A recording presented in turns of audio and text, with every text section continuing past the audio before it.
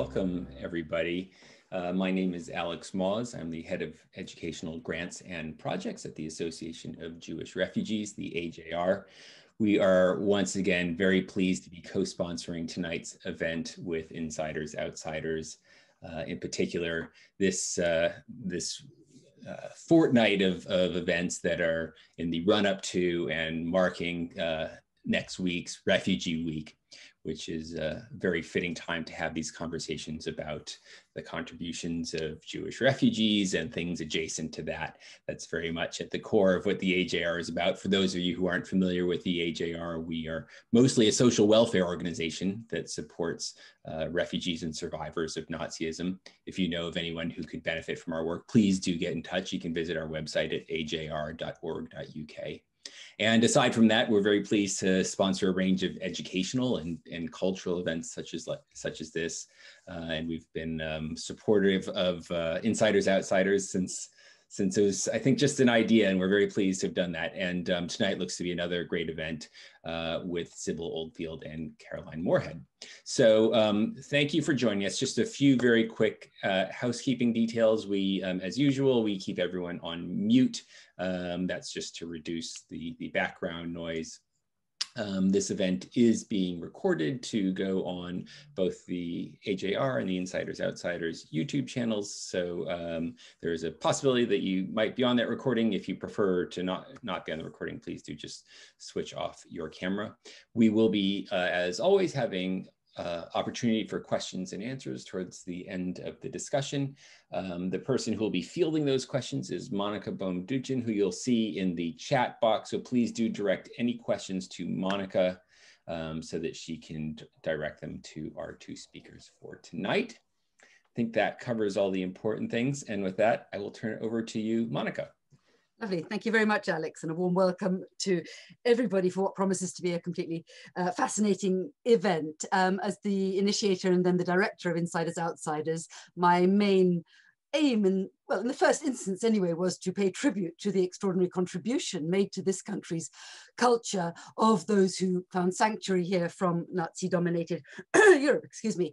But of course, that also must include a tribute and an acknowledgement of the key role played by those who gave succor and support on all sorts of different levels to them when they arrived on these shores.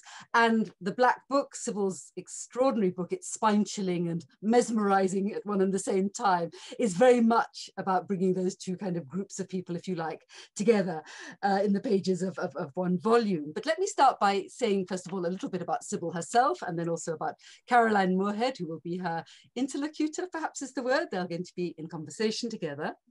So Sybil, first of all, was born in London in the late 1930s. She was the daughter of a German mother from a pacifist socialist family and an English father who was also a socialist and an anti-militarist. She emigrated with her family to New Zealand when she was only 10 years old and only came back to Europe in 1960 at the age of 21. She then taught English and women's history at the University of Sussex for nearly 40 years and has also been active in the CND, the nuclear disarmament movement, focusing on psychological disarmament during the Cold War period. Over to Caroline. Caroline's a well-known writer. I imagine many of you will know of her. She's written a number of biographies and books, mainly on French and Italian 20th century history. The most recent being a quartet on resistance in Italy and France in the years leading up to and during the Second World War. She's now writing about 20 years of fascism using Edda Mussolini, Mussolini's favorite child, as her narrative thread. And I very much look forward to that book for one. She's also written about human rights, both as a book in the form of a book, Human Cargo, A Journey Among Refugees, and for a whole range of different newspapers. She used to be a journalist on The Times and then The Independent, has written and co-produced programs on human rights for the BBC and writes reviews for various publications. So a very appropriate person to be in conversation with Sybil. So over to you, Caroline, to set things in motion. Thank you so much. That's a very nice introduction. Sybil, this is a wonderful and very intriguing title. Can you perhaps start off by telling us what exactly the Black Book was? Well, it was really two books. It was, on the one hand, a list of names which were put together by the Gestapo between 1936 and 1939, September. Of those, it was called in German the Sonderfahndungsliste, the most wanted list. The people who were absolutely, had to get first, yes, whom they defined as the enemies of Germany.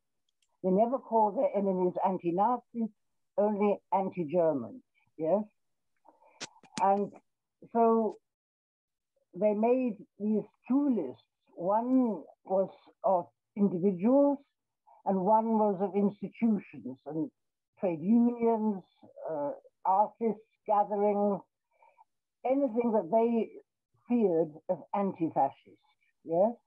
And they were going to have to eliminate fast. But the Black Book,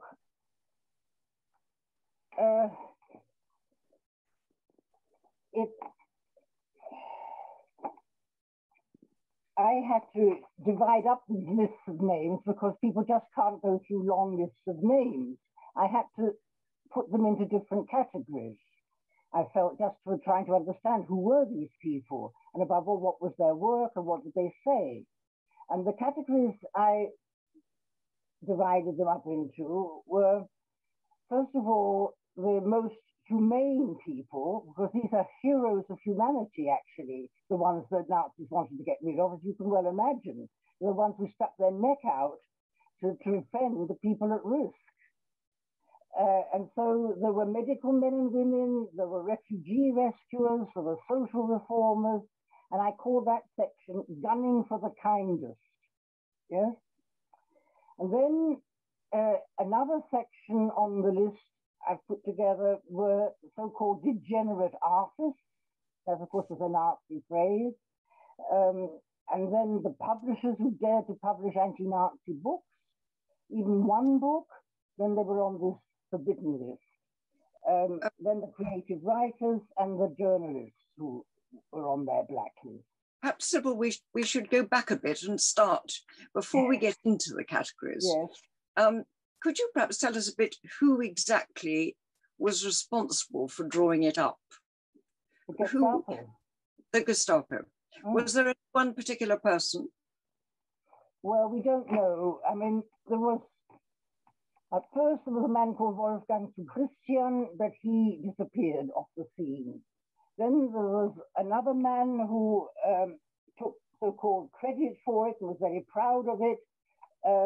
But it was clearly, in fact, not a one-man list. It had to be put together by a great many people, and then other people claimed that they'd done it, yes? And they must have spoken English. The Gestapo people who put it together must have been English speakers. Yes, so the list itself is in German, yes? Okay. Yes, and there were other black books, weren't there, for other countries? Oh, yes, indeed. I mean, you name it.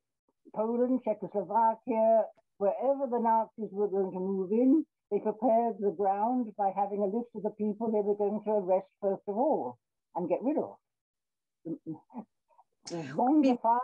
Yes? What surprises me is we haven't heard more about these black books before. I mean, it's not really common knowledge, is it? How did you come on it? How did I find out about it? I can hardly now remember a time when I didn't know about it. But it seemed to me absolutely obvious that if you're planning an invasion, you're also going to plan whom you're going to arrest right away. And this was it. And so what I did was, I knew that there was this list, and I went to the British Library, and to my great pleasure and happiness, there it was. But of course, you can't borrow things from the British Library. But luckily, there was a copy that you could borrow from Boston Spa, you know, the adjunct of the British Library, and I got someone to photocopy it. I didn't ask permission. I didn't want to be refused permission. And it was anonymous, it was criminal. I didn't see why I should ask permission to have a look at who had done this list of people to exterminate, frankly. Yeah? And when I started looking at the list, I don't know whether you wanted me to talk about that at all, I was just overwhelmed by how marvelous these people were. And so I got more and more into it. The very first time I heard of it, if you're interested, was at an exhibition on Virginia Woolf and Leonard Woolf, where it was a lot of visuals about their lives, all of which I was really fairly familiar with, as we are with the Woolf. But there was one item I wasn't familiar with, which was a facsimile of the page in the Black Book, which in German, and in German Gothic script, was putting Leonhard Woolf, Schriftsteller, writer, and Virginia Woolf, Schriftstellerin, woman writer. And there they were. I thought, my God, you know, actually to see that. And then I wanted to know who else was on this list, before them and after them. And then I went ahead. Of course. Was the book actually black? Did it have black covers? Oh, no, no. It was, I mean, not at all interesting. And I'll show you. So why was it called black? Probably more boring. No, I mean, indeed. It's just... Do you know why it was called black? Well, because it really was threatening death. I mean, that's what it was referred to as by the anti-Nazis afterwards, who discovered that what it was and were duly horrified. To them, it was a black book. Yes. The listing of all the best people in their life whom they wanted to get rid of. Now, you were drawn to this, and you say you've known about it forever. Can you just give us a bit more about your background? Because Monica talked a little bit, but a little bit more about why particularly this had resonance with you. Right, well, I'm half German, and that means you live with that. You live with German history. And I was very lucky because my German family were actually pacifist socialists, and they were under Schreibverbot, and my grandfather lost his job as a teacher, as being unfit to influence German youth in its hour of destiny, because he told the boys, he was a math teacher, he said, could you please speak about something not math? And he told them how he'd fought at the Battle of Verdun, and how he'd heard the German soldiers were all around him screaming for their mothers. And that was the truth about war. And he implored them not to be seduced, he said a second time, by militarist claptrap. So instantly he was reported by a student who'd heard him. And then he was sacked as unfit to influence German youth, and he was allowed to look after little girls. Couldn't be a danger to them, right? Sybil, I hate, and Caroline, apologies for interrupting, but various people have commented that the sound, Sybil, at your end is slightly muffled. And I just wondered if you're able to get closer to the microphone or to the computer. I'm not sure where the microphone is, but I'd appreciate it if you could just I'll try. shift your position slightly. And can you tell me if it's better? Or I don't quite know how to get much closer than this. No, if that's the best you can do, then so be it. Sorry to interrupt. Sybil, go on, talk a little bit more about your parents and your background and how this in particular was important to you. Right. Well, as I say, my German grandparents were pacifist socialists. And they said to my mother when she was 18, 19 and finished school, that she was the one who could get out of Germany because she could speak English and was good at languages, she could get a job, and she could make a base which would be a refuge for her little brother, so he'd never have to kill for Hitler, because they were absolutely certain there was a war coming and he would be in it, yes? And that's exactly what she did. She got out and became a translator and personal assistant in the German-English firm Bosch in London, and she got her younger brother out, who was only 16 at the time, and just when war was declared, she sent him off on a bike ride around Britain. So when the Home Office came along and said, you know, you've got a German living with you, we want him, she said she didn't know where he was on his bike. And the Germans, in fact, wanted him to return to Germany to enlist. But he never did. In fact, he was arrested by the British, of course, because he was an enemy alien. And he was given the option of becoming British because he was so young. He was only 18 or so. And he felt he couldn't because it would put his parents in jeopardy back in Germany if he voluntarily became a Brit when they were at war. Yes. Yeah. So he was in prison for 6 years in British camps. Yeah. It's such a long time, that. Terribly long time. Well, it was 1939 to 45, yeah. Long time. Now, to go to the Black Book, as you say, it's 2 books.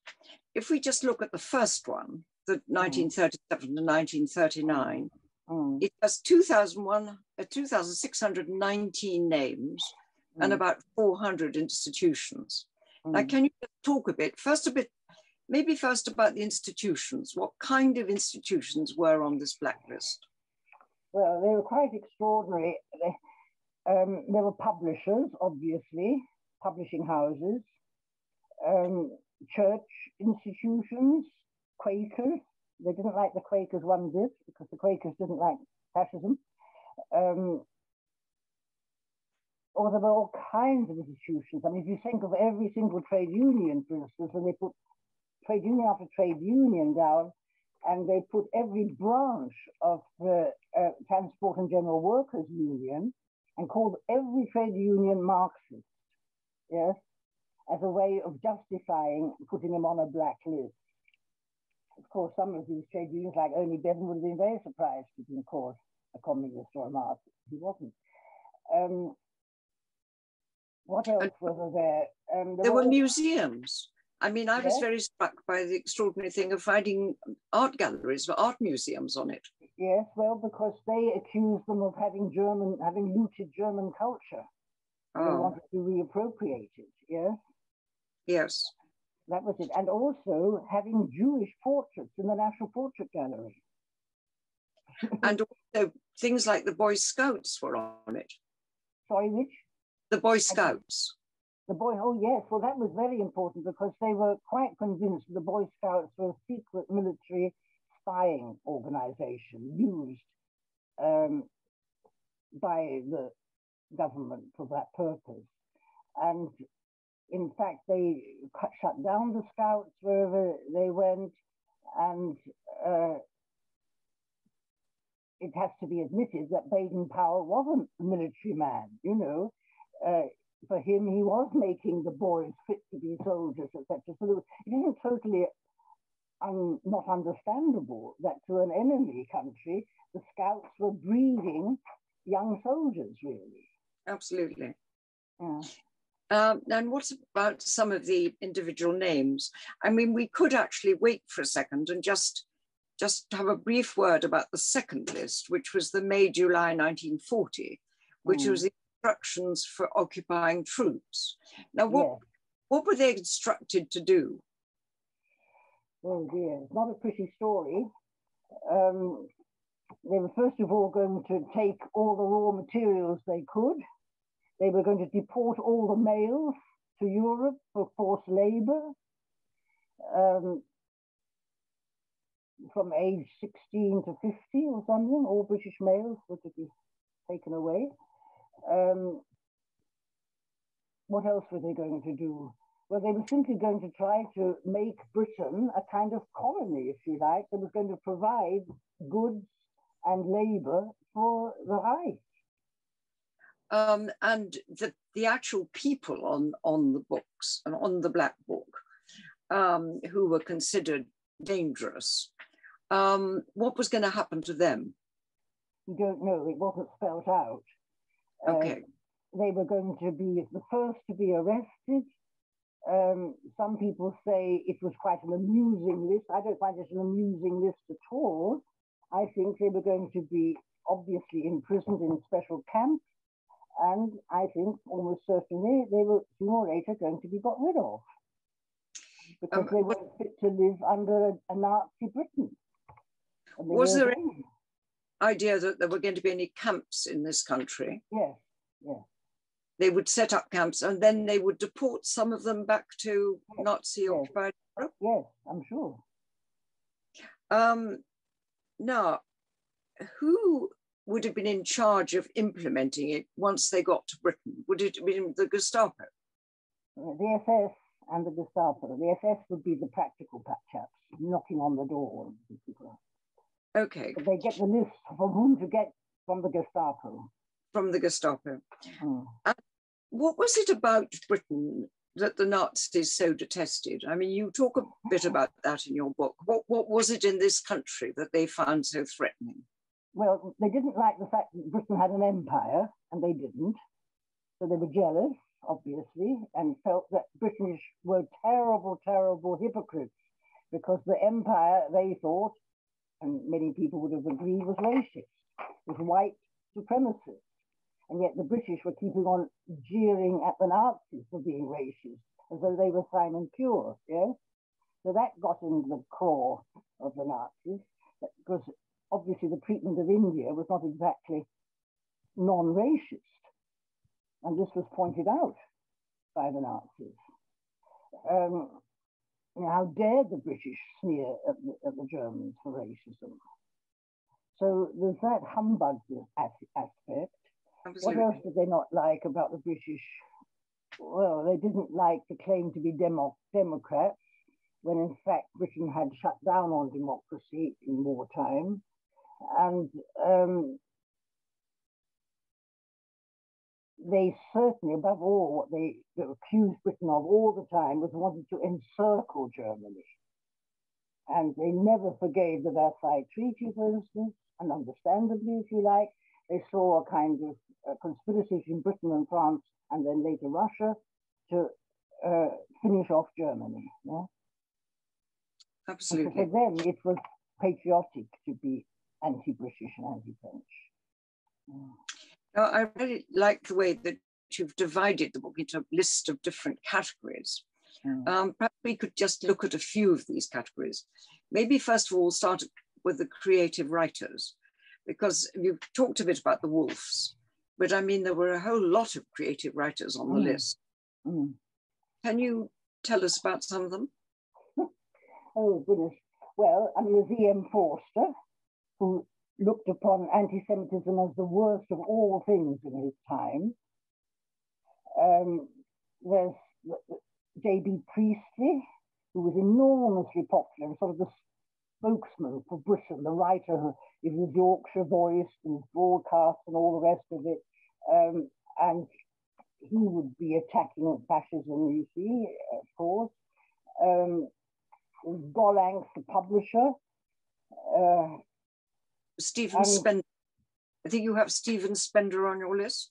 Yes. Well, he was very young, of course, then. He was one of the young left-wing poets of the time. And his mother was half Jewish. That's one of the reasons they nobbled him. And there was H.G. Wells.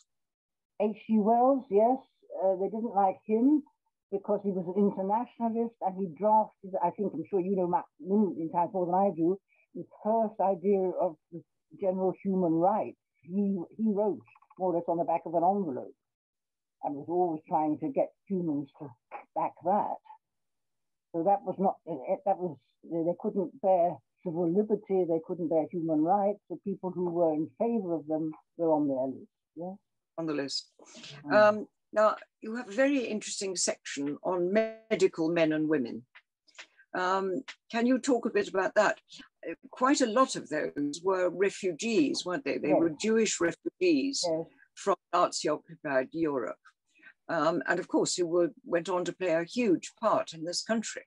Can you maybe talk about some of them? Oh dear, what questions you ask. I mean, they're so great. You know, their household names is Aunt Chine. That's right. We discovered penicillin, and what would we have done without that? There's Krebs, another Nobel Prize winner. There are lots of biochemists. Sir Frederick Gowland Hopkins, who was head of the Dunn Institute in Cambridge for biochemical research, he recruited Jews, Jewish specialists. Tell us a bit about that institute, because I think it's very interesting. Yeah. Well, it's in Cambridge. It's headed, as I say, by Sir Frederick Gowland Hopkins, the Nobel Prize winner. And whereas some refugees were not favor of the month, because refugees often aren't, he went out of his way to recruit actively persecuted Jewish scientists. And of course, that helped the Dunn Institute become even greater.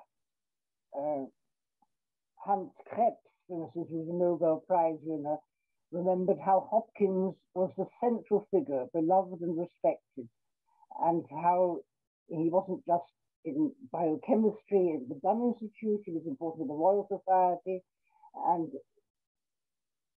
what he did was actively shelter refugees. Okay. And of course, they benefited, the Dunn Institute benefited enormously, as indeed the Warburg Institute did for art history. How did they avoid getting interned at a time when the British were interning people as enemy aliens? Yes, I'm sorry, I didn't quite get... How did they avoid getting interned by the British? Because as you say, your brother was interned. I mean... My uncle. Sorry, I'm so sorry, your uncle. Yeah. Was it because they had refugee status? Yes, but it was also partly because of the wonderful woman, Eleanor Rathbone, MP. I'm sure you know of her very, very well. Indeed. She was a force to be reckoned with, and she championed these people who shouldn't have been behind bars at all. And she was very, very clear it was the people who put them there who should have been behind bars. They were the secret sympathizers with right-wing Germany and so on. So she used to walk through the House of Commons apparently with two huge bags. One was the lobbying material for family allowances to be paid to the mother, and the other was for refugees. And she was almost called the MP for refugees. And she would get up time and again and speak, but she got no voice left. She didn't make herself popular. She didn't have a constituency behind her for that, you know. But she was an incredibly brave, humane voice, and one can be really proud of her. Absolutely. She was certainly on the list, wasn't she? Yes, she was. Yes. She would have been. And her partner was, her woman partner, about whom I really know nothing, except that she was her partner.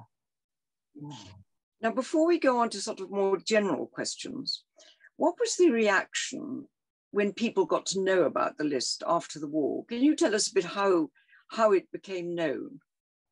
Well, it was publicized, first of all, in an American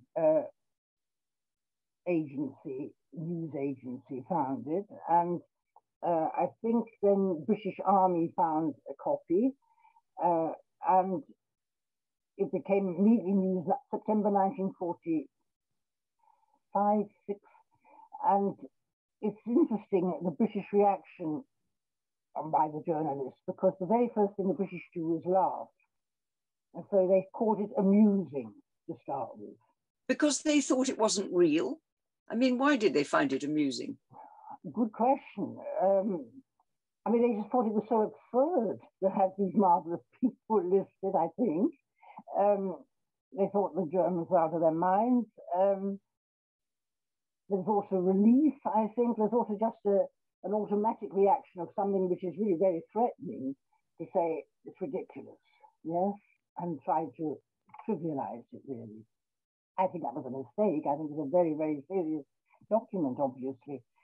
And we know from wherever the Nazis went elsewhere in Europe and actually occupied countries, these were death lists. They're not amusing one bit. No.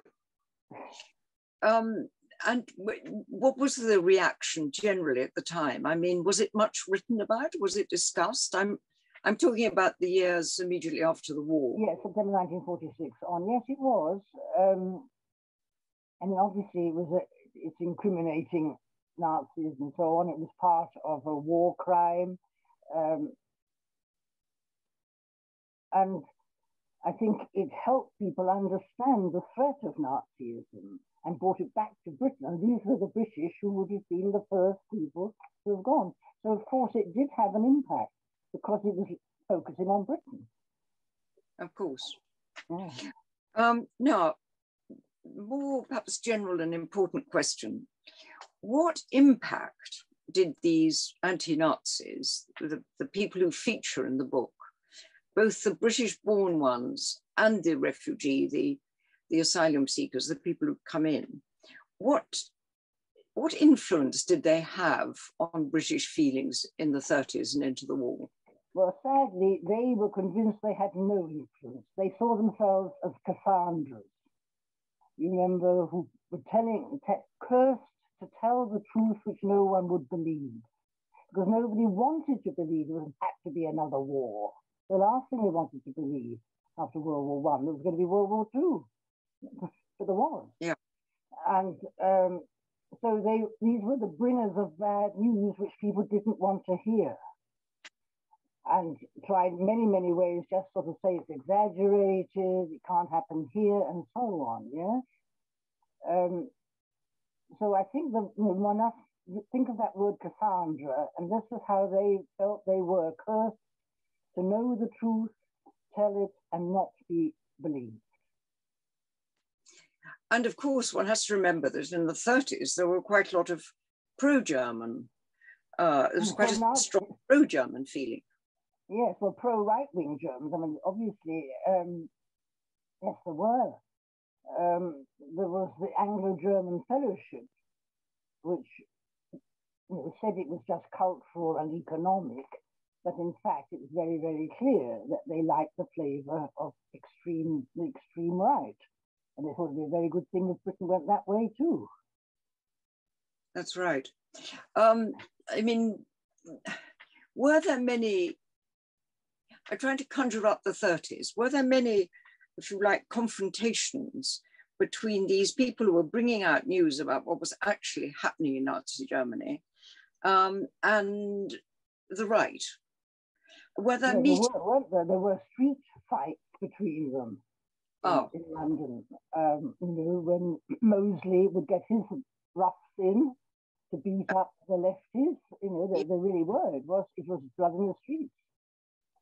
I was, I think, thinking a bit later, after Mosley was sort of banned, because they were very powerful. These people, they were well known, they were well established. Was there a great debate going on?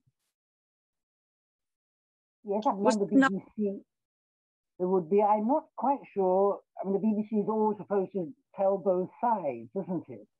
Yeah. And I don't frankly know about how much of the extreme right the BBC gave airtime to. I know about the Liberals. It was an extraordinary time. Yes. And once the war had come, these people we're talking about, these anti-Nazis who were on the list, must have suddenly found themselves much more in favor, if you like. Oh, yes, absolutely. Because what they had warned of had come to pass. Yes, yes. So they must have had a greater audience at that point. That's right, and they were used by the Foreign Office, and the whole people realized they were terribly important, German-speaking anti-Nazis. Because, as you know, we're not terribly good at languages. So on the whole, the British weren't so marvelous at understanding all this German literature, so they needed the anti-Nazi Germans to be working for them. I mean, what is very striking about your book is the number of refugees that came to this country. I mean, many of them, but not all of them Jewish. And the contribution they made to what was going on in this country. Just tell us a bit more about that. I don't know where to start or stop, really. It was such a varied contribution. You name it, they contributed, really. You name any kind of field at all, medical research, cancer research. I made a whole list of all the discoveries for which we owe them. Whether it's schizophrenia or diphtheria or war wounds, a whole list of what they contributed to palliative care and preventive medicine and so on. That's just one aspect. But you can't really think of an aspect of life, whether it's architecture, town planning, film, literature, journalism. in which there were extraordinary refugees. I mean, I don't suppose religion particularly, because that becomes then Anglican, and how can you then have the refugees supporting that? But Quakers were certainly very welcoming to refugees, very, very supportive. And I mean, you know that from the kinder transport, and you know that from, in fact, refugees were given a tremendous amount of help just to get back on their feet by the Quakers. I mean, the churches here were very helpful, weren't they, towards the refugee arrivals? I mean, they were or weren't? Well, I was saying they were. If you compare them to, say, Italy, France, I felt that, I mean, the Quakers and some of the Anglican Fellowship and so on, I felt that they had been helpful. Am I wrong? No, I mean, you've got to, it wasn't general, but there were amazing people like George Bell, who went out of his way, and Canon Raven. I mean, it wasn't a popular thing, or Vera Britton, to preach welcome to refugees, support for them. And of course, this is very, very difficult because they were Christian pacifists. And yet here they were faced by this enemy insisting that they have a war, you know. And so how can you be both anti-Nazi and yet still struggle to keep to your pacifism? And they were simply cleft in two very often. Yeah, absolutely. Yeah. The other point, of course, which is the general point, which is a very interesting one, is what lessons does this show us today? I mean, you make the point that, you know, we need to remember the past. We need to remember what these people were telling us in the 1930s. And at a time of sort of, if you like, growing nationalism and xenophobia, we can't afford to forget them. Talk about that. I think one of the most important things is the quotation from the moral philosopher Susan Neiman that I end my book with. Yes. She says, what can we learn from the Holocaust? She's a moral philosopher from America, Susan Neiman. She says, we can learn to be aware of the beginning. And I think that's, you know, really we've got to be sensitive and quick on the uptake to see the first signs of it starting. Yes? Be aware of racism, be aware of nationalism. The Nazis went very slowly and carefully to see what the population would accept. Yes? And we've got to be in there right at the start saying, no, not acceptable. This can lead to that. Yeah? So that's what I feel I've learned, to get in at the start, watch the first signs and shout. Do you feel that the trends at the moment are worrying? Well, I suppose people, I mean, it's always with us. I mean, and it's also always understandable that particularly perhaps people who have got a very, very hard time are very conscious of what they're suffering and haven't really got much over from people who may, in an objective way, be having an even tougher time. Now, I'm a privileged, lucky, middle-class English lady, aren't I? I've got no excuse not to reach out and do everything in my power to help when I see these people who are desperate, trying to get out and get to safety, yes? But I can understand other people who've got a much worse struggle than I've got in life, thinking, look, I can't take that on. I've got enough just surviving and so on, yeah? So, you know, I'm not judgmental really about people who aren't seeing the dangers I see in, you know, the fear of refugees overrunning us and all that business, you know. I think we've got to say, look, you know, I can see you've got real worries, but look what's happened before. And there are things that are so terrible, we just have got to shout when we see them starting up. Yeah? Yeah, absolutely. I think this is one of the most important and interesting things about your book, is really the light it sheds generally on not only the contributions of refugees over the years, but the need for government to be extremely aware of of welcoming people and not turning away too many people, making it all too hard. Because if we look at your black book and we look at the 30s, we see the terrible dangers. Yes, indeed. But also we have to have a sense that, you know, people are thinking about it, thinking what to do, thinking how to get people in, not necessarily put them all into one spot in England or into barracks, hidden away, but part of every community to have their own. And it was a very marvelous point at one point in recently when different councils, local councils, were actually offering to take in refugees. Absolutely. Council by council by council. And that, I think, is the way to do it locally. And everybody can be proud then of what, well, you know, you should see what we're doing.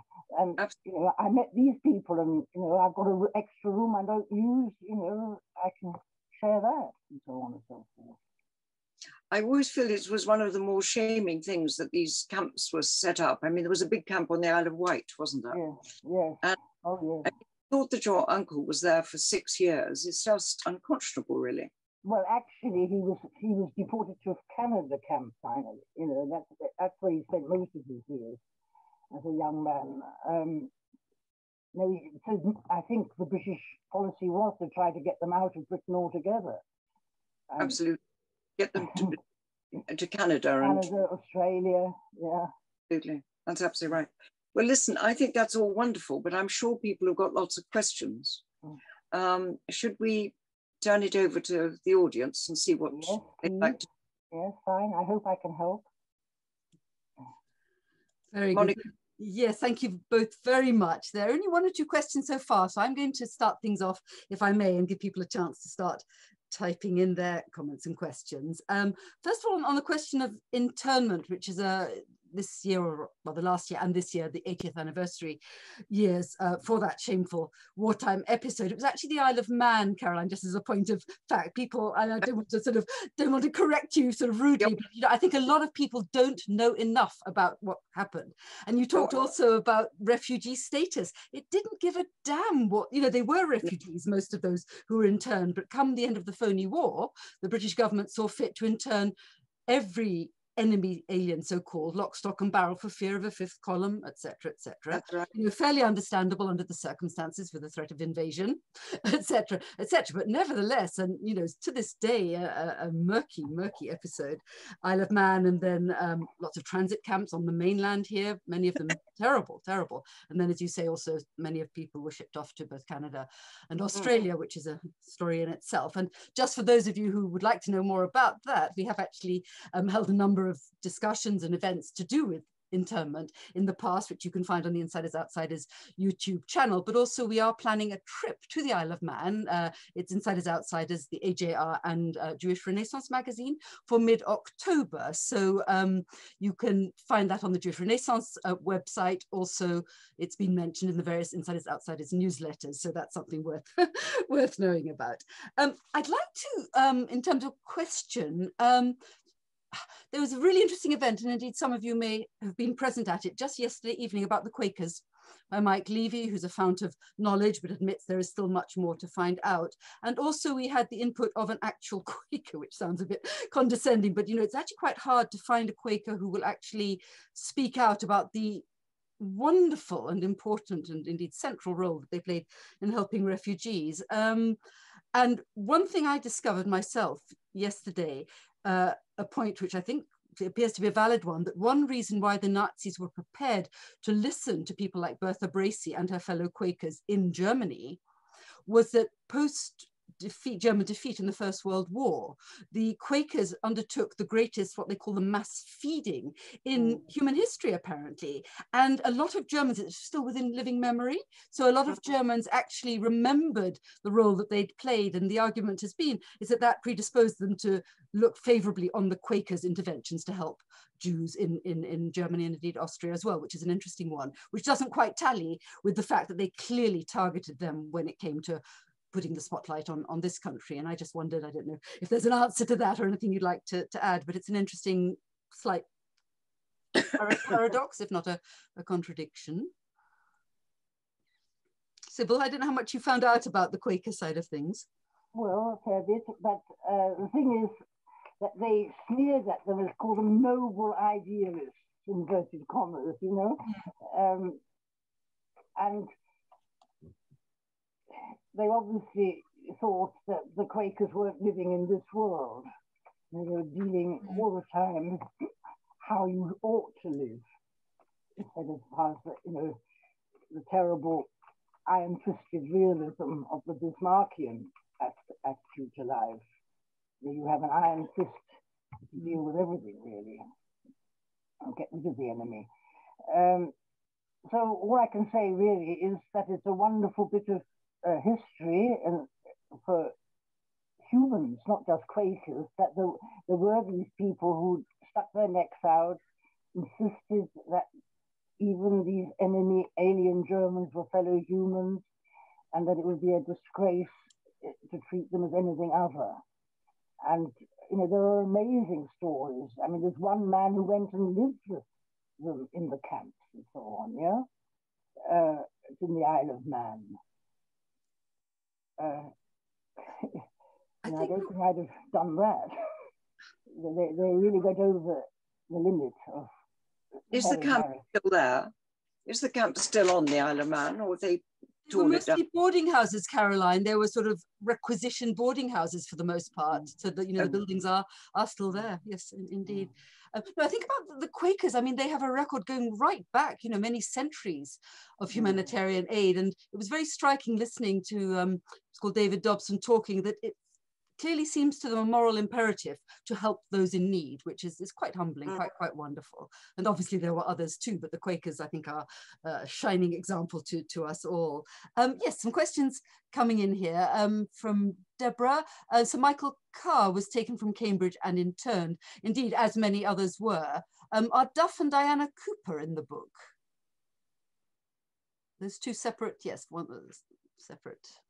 I didn't get that question. Sorry, Duff and Diana Cooper, do they feature in the Black Book? I don't recall. No? Diana Cooper. I don't. No, I think perhaps not. Actually, that brings me to a question, if I may. I don't want to hog the conversation, but I'm waiting for the questions to come flowing in. Being, you know, a visual arts and art historian myself, I was very struck in the chapter on the so-called degenerate artists at the kind of slight surprises. I think it goes back to what Caroline was saying. You know, you've got names like Kokoschka and perhaps most obviously of all people like John, you know, the arch communist, anti-fascist, John Hartfield. But then suddenly you've got this guy called Edward Antal, who I must confess I'd never heard of. And it just alerts one to the fact, was there an element of arbitrariness in their selection of names across the board, not just in the arts? Well, yes, I mean, of course, we're all limited by our ignorance. And they just didn't know every single artist by any means. I think they were stronger on writers and journalists than they were on the visual art and on music. Did they use informers? Yes. Absolutely. I mean, that's how it must have. Must have. And do we know who these people were? Well, I'm sure we don't. They would make sure we didn't. They'd be anonymous, probably, a lot of them.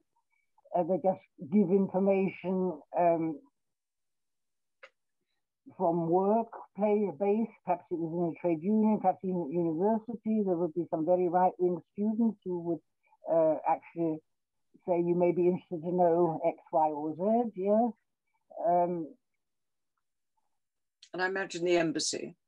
Oh, yes. And the consul. Yes, yes. Of course, it worked both ways, because within the embassies there were also moles who were working for the left. Very surprising people, like Klopp and so on. Yeah.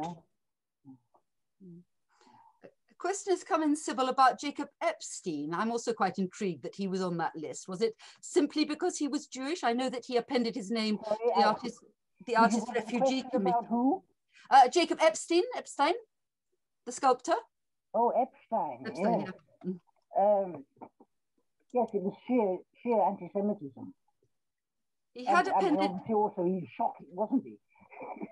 So you could say gross man, because he wasn't popular, and he paved the way for modernist sculpture, but at the first he was rejected. It's just disgusting. No, no, he raised many eyebrows in this country, but he was also one of the signatories, one of the patrons, I believe, of the Artist Refugee Committee. So there is actually perhaps a more concrete. Yes, he stuck his neck out. Yeah, indeed, indeed. Okay, more questions coming in. Stefan Laurent, interesting figure, editor of Picture Post, as many of you founding editor of Picture Post, had been imprisoned earlier in Germany, indeed he had, and believed he was #1 on the Black Book list. One reason he gave for emigrating to the United States, but it seems he wasn't. Where does he stand in all this? Well, it's very interesting. I mean, the thing they really couldn't bear, understandably, was Picture Post itself. So they were going to shut it down right away. And I guess they didn't think it mattered much about him if they shut down his organ. I was surprised that Laurent wasn't on the list. To me, he's one of the great missing names, if you like. But he had got away. And I think one could only just say, you know, he got out in time. And so perhaps people say, well, we can't put him down, he's already off. I'm sorry, I should have asked, was there a ranking? I don't remember reading your book, that there was a ranking on the list.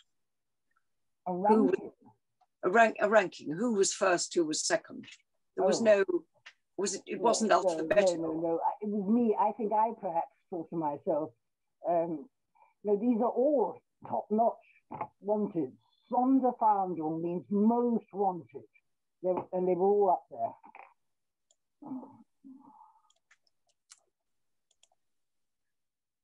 Sorry, I'm just scrolling down here. Yes, do we know whether the Woolfs were included because of her degenerate artistic activity, so-called, or that Leonard, of course, published in the Hogarth press, or because of Leonard's anti-fascist polemical journalistic writing in the 1930s, or both?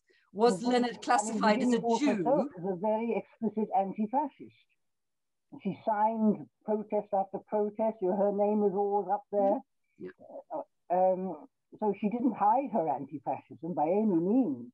And she'd gotten a bit weary of it. You know, every day in the post there'd come another petition, another protest. But she always signed. She groaned but signed. But of course, Leonard Woolf was Jewish. That was an extra, fuel to the fire. Indeed, fascinating. Right, another question. Was information collected from letters sent to and from Germany? You mean with the censor opening letters? And yes, I wonder. I just don't know. You have to ask the Home Office if they tell you. There's clearly more research, isn't there, to be done? Absolutely fascinating. Oh, surely. Yeah. Indeed. Right.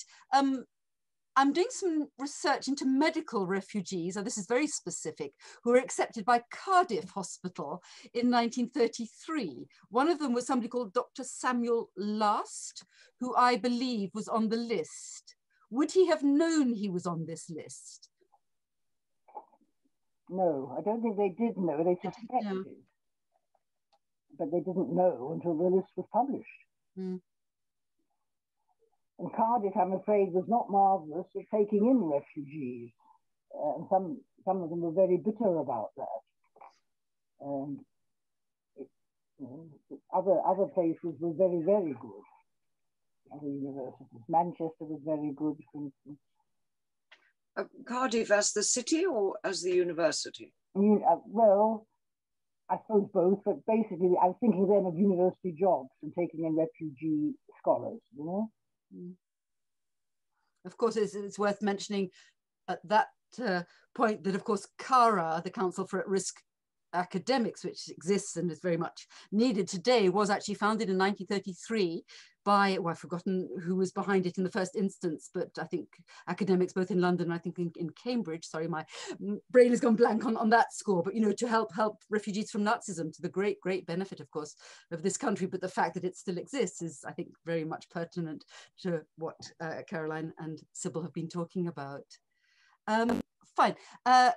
Yes, were there any, were there any ordinary Jewish refugees on the list? For example, Kindertransportees, children on the Kindertransport. Did the Germans know, did they keep a record of who had come to the UK? ordinary refugees? Yes, I mean, I think they kept a very close eye, and you couldn't get away, really. You know, you were being monitored, watched, and that's one of the things that shocked me, was how they were followed into England. And the Gestapo certainly wanted still to know what was happening and what they were doing, and then reporting back. Because what you've got to remember is that that's what security is. Oh, Sybil, you've mute. Sybil, you need to unmute yourself. Sorry, you inadvertently muted yourself. Just click on the microphone icon. Yeah. That's okay? Yes, that's better. Sorry, that must have been my elbow. Where were we? About the Germans keeping tabs on who was. Oh yes, yes. They watched very, very carefully. I was quite shocked at how they followed up everybody who got out. You know, you weren't safe once you got out. You were still on the books, and in fact, some people were assassinated. Indeed, I noticed that Charmian Brinson is in the audience. Charmian, I don't know whether you're still listening in, but of course, Charmian has written extensively on that aspect of things. And I don't know whether you'd like to chip in at this point, Charmian. I don't want to put you in a corner, as it were, but if you are there and would like to say something, we'd welcome it. I can't see any more exactly who's here. No? No, I think that period, you know, from 1933 to the outbreak of war is still, you know, there's much, as I said, much still to be discovered, and it's much more complex. And I used the word murky before. I think it really is, isn't it? It's a tricky, problematic period. I think also, I mean, thinking about what you were saying, Caroline, or indeed both of you right at the very beginning, the way that the Germans perceived the Brits as being hypocritical in terms of empire and racist attitudes within empire. I mean, that's also an important aspect of what this book has to tell us, isn't it? That actually Britain was by no means a perfect place, or indeed a perfect haven, as you know, as in the internment episode. It's a sobering matter, isn't it? It really is. Yeah. Okay, I don't think there are any more questions. It's your last chance if anybody does want to chip in now. Perhaps Sybil, I don't know, Caroline, whether you want to round things off, but I'm curious to know, now the book is out there and it really does make a wonderful read. And incidentally, I have posted, I hope you've noticed, the link to enable you who haven't, those of you who haven't actually read the book or obtained a copy, to get a nice little discount on it through Primrose Hill Books. Right, there's another question coming in. What I'll do is actually also send a kind of round robin email to everyone to give them the link so you have it to hand. Yes, actually a good question here. How accurate was the list, as many refugees, of course, later moved on to other countries? Well, it wasn't comprehensive. There could have been many, many more people on that list than there were. From the Gestapo's point of view, but it was quite accurate in terms of these were people who, on the whole, were anti-fascist. They got the right people. There are a few extraordinary names, people there listed, whom I was really surprised by, who were the ultra right-wingers. I thought, what the heck are they doing on that list? But in fact, I mean, they were anti-Semitic, they were extreme right, but they switched. Come the probably the occupation of Czechoslovakia, then people switched and they gave up on the Nazis. Some of them who'd been sympathetic. Then they realized that there was going to be a war, that there was going to be a threatened invasion of Britain by the Nazis. And if you think, take for instance the Daily Mail, which had been horrifically relaxed about Nazism, then it suddenly woke up to the fact that we've got an enemy here, and people jumped ship. Many people who'd been with the extreme right suddenly found this was no longer possible with a war against Germany on, and they had to choose, and of course they chose to be on the British side, and it became patriotic to be anti-Nazi. Interesting, and actually the point you the point you made earlier, Sybil, also, and Caroline, you know, about the kind of dilemma, you know, if you're a pacifist, how can you be in favor of war against Germany? I mean, that's a recurrent motif, isn't it? Very interesting indeed. I mean, in answer to Alan's question, if you read the book, I do recall that there were various people who had actually already moved on, hadn't they, by the time, you know, the list was being drawn up. A very practical, perhaps a last question, given the time. How does one get to see the list? Is it published as a complete document? Yes, you can do that. I'll tell you how to do it. You go to the British Library and you look it up. You don't call it the Black Book, you have to call it the list, the Gestapo list of the most wanted or something like that. And they'll pick it up for you. And there's one copy you can't borrow and there's another copy you can from Boston Spa. And in fact, what I did was I got the Boston Spa copy and without asking permission, got it photocopied. So I got it to work with, yeah? So definitely you could, but you do have to go up to the British Library first of all, and you do have to, I mean, I just asked them, how can I get a copy of this? And there is this Boston Spa copy that can be available, made available to readers. How did you feel, Sybil, as you were physically handling this book? Oh, well, it's not a book, it's lots and lots of papers. Papers. You shake a bit, you know? You really do. It's an extraordinary thing. And to handle any document that's got geheim, exclamation mark, secret at the back of it, you think, my goodness, what are they hiding? And then you find out. Yeah? I mean, they knew they had to keep it dark. They knew it was dark stuff. Geheim. Geheimstaatspolizei is secret state police, Gestapo. Yes? Geheim, I guess. So if you want to get to know the Nazis, you look at that book. And look at your book, indeed. Caroline, was there anything you wanted to say by way of rounding off the evening? Well, just to go back to the point you made that there's still so much research to be done about the 30th. I think what's wonderful about this book is it's thrown light on something which I think very few people know about. You know, I think you have to be deep into this subject to even have known this book existed. And so it's very valuable in bringing all that to light. Absolutely. And perhaps just one last comment from Josephine. Lord Dubs, we all know and love Lord Dubs, I think, who came here as a Kindertransport child, is fighting through his organization Safe Passage to get unaccompanied children here from refugee camps with little support from the government.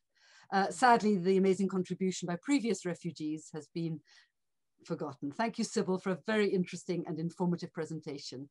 I'm involved in Holocaust education, so from somebody who knows what she's talking about.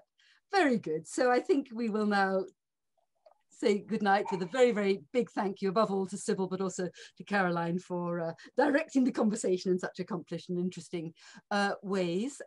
I will just say that, as I think Alex mentioned at the beginning, this is part of a 2-week-long program of events on a whole range of different topics related to the refugees from Nazism and their mostly cultural activities, which goes on. There's another one tomorrow, and extraordinary is going to be a hugely poignant event, which is, I think, relevant here. A Bauhaus-trained textile designer called Otti Berger.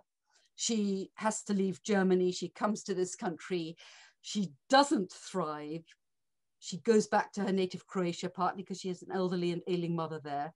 Does she survive? No, she doesn't. She dies in Auschwitz. And I think that's a stark reminder of this intermeshed, intimacy between the refugees and the darkness of the Holocaust itself. So if you're interested, do look on the insidersoutsiders.org website in the What's On section. Sign up to the newsletter if you would. And actually, one of the artists, if I can just end up with something very specific, Sybil, you mentioned an artist called Siegfried Charroux, who I think most of you probably won't have heard of. He was a communist, interesting sculptor who comes to this country and is in the Black Book, but we're actually having an event that has actually had to be postponed not once but twice because of COVID, but is now scheduled for the 26th of September.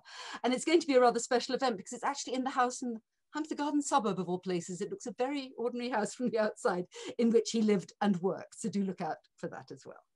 Very good. So thank you, audience. Thank you once again, Caroline and Sybil, and good night, everyone. All the best.